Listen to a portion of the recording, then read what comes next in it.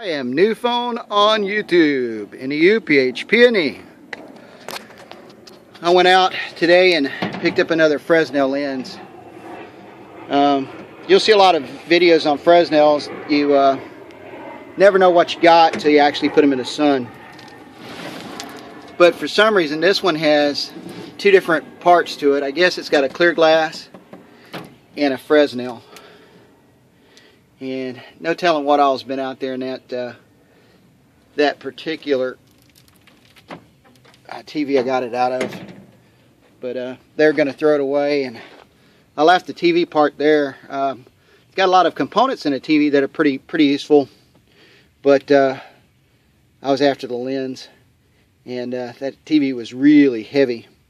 The main thing that I use out of the TVs when I get the old TVs like that is the capacitors, because they have some really huge capacitors down inside there.